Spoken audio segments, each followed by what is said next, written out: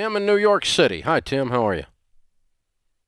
Hey, Dave. Hey, Ken. How you guys doing today? Great. What's up? I'm just one, nothing much. So I wanted to know, it's a two-part question. There's a human and slash psychological element, and then there's also the financial part. So could I give you the numbers for what our household income is and what our debt is so far first, and then go into the question briefly? Yeah. Sure. So our household income is about 170. Our total debt right now is about 145. Of 100 of which is my partner's student loans. Your the remaining partner? portion is, Whoa. yeah. Are you married?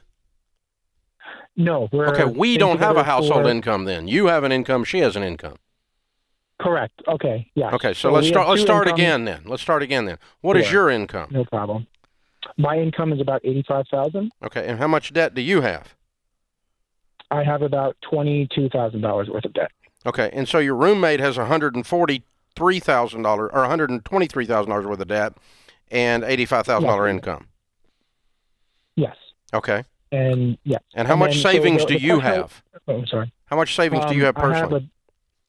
I have about 10,000. Okay, and how much does your roommate have saved? She has about, I don't know the exact amount, but somewhere between 120 and 130. But that's part of my question. Okay. So my question is, I want to marry this girl, and I see us, being together indefinitely, and we've been open with each other, talking about how we're going to attack debt. We live with her parents now, and we want to pay this off so we can, get a house in the near future as quickly as possible.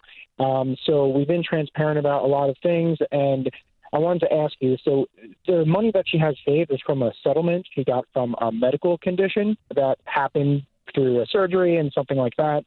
And she's very reluctant to part ways with any significant portion of it to pay down her student loan debt. So I just wanted to get both of your opinions as to Did she recover? Did she recover from the medical problem? So it became a chronic nerve condition that is long term and can become acute, if something bad were to happen or if, you don't So take what care does of yourself. what does she spend on the chronic condition per year? Right now I'd put between medication and therapy, maybe around 10,000. Okay. A little less.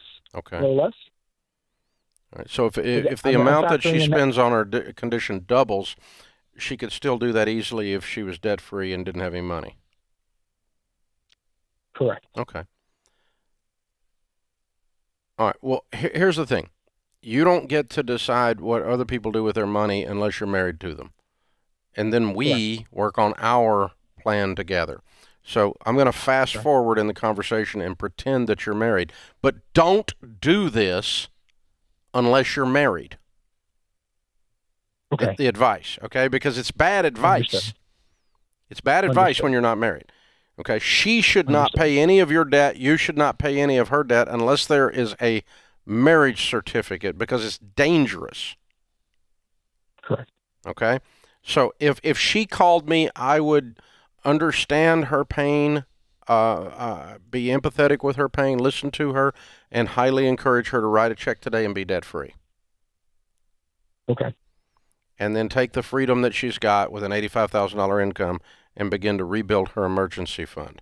I would tell you to take 9,000 of your 10 and put it on your 22, reducing it to then 11 to 13, and then you're going to pay that off very, very quickly out of your 85 because you're going to be concentrating on it.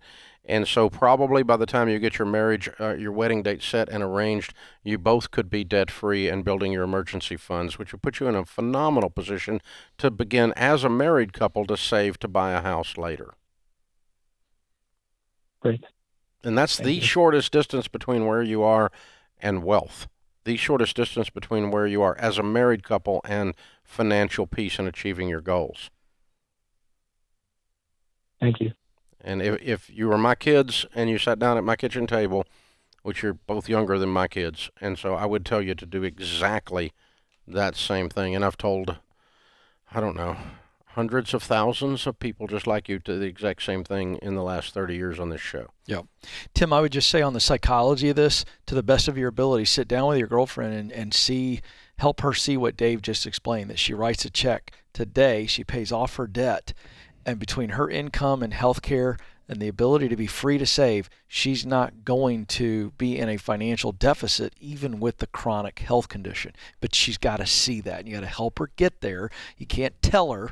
You have to help show her. That's the psychology there, where she gets to a point where she goes, oh, okay, that's great. And she's got to get free of that fear. Yeah, you're right. Now let's change the scenario just for a minute. The reason I was asking all these questions, because it does change the answer actually in this one. Let's say she makes $85,000, has $123,000 in debt, $130,000 in savings, and I asked the question, what was the ongoing cost of her chronic illness? And it's $50,000 a year. Now we're probably not doing this. Yeah. I'm probably going to leave that money sitting there and start to work on the student loans out of my income while I work through these chronic things, because that $130,000 is there to take care of her medical needs first and foremost. That's right. At $10,000 or $20,000, it's not a big problem mathematically. Yeah. At $50,000 or $60,000, it starts to be a problem. Yeah.